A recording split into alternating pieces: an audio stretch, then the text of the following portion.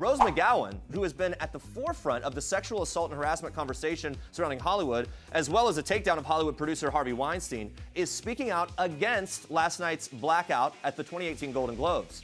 Many celebrities showed up in solidarity to the award show wearing all black as a way to show their support for the Time's Up movement and its mission to combat sexual harassment and inequality. Now, before the show's start, McGowan responded to Italian actress Asia Argento, who pointed out, "No one should forget that you were the first one who broke the silence."